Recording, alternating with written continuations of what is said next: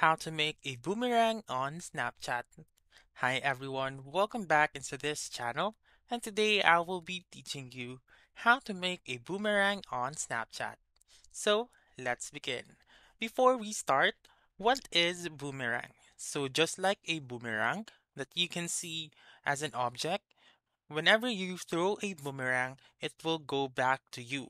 So just like the boomerang option on Instagram or Snapchat, you may be able to see a short video, for example, that will loop again and again, just like the boomerang object. So let's proceed.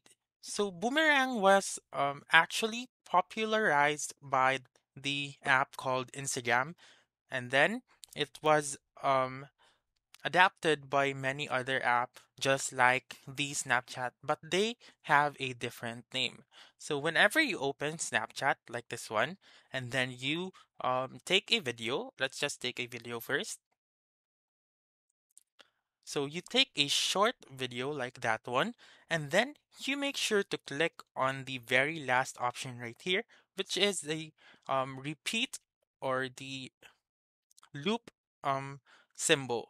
So as you can see, there is an infinity right here, which indicates that this video will loop infinity.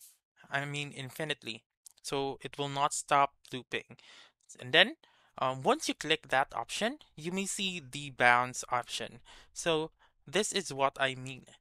The boomerang is like a bouncing effect, so your video will bounce again and again. So it will go forward and then it go backwards and then it will go back forwards once again. So you may adjust the video whenever you want to. So do take note that again, the amount required or the time required of the boomerang is only short. So you cannot trim you cannot adjust the time of the boomerang, so or the bounce effect. So you need to scroll this one right here.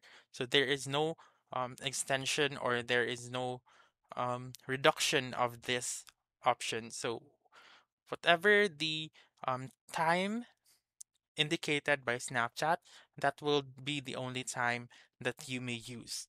So I think this is just only a second or two. So you need to scroll the option right here, and then you may click on send to, or you may also click on save right here. So that's it. That's how you can make a boomerang on Snapchat. So that's all for this video. Let me know in the comments section if this works out for you.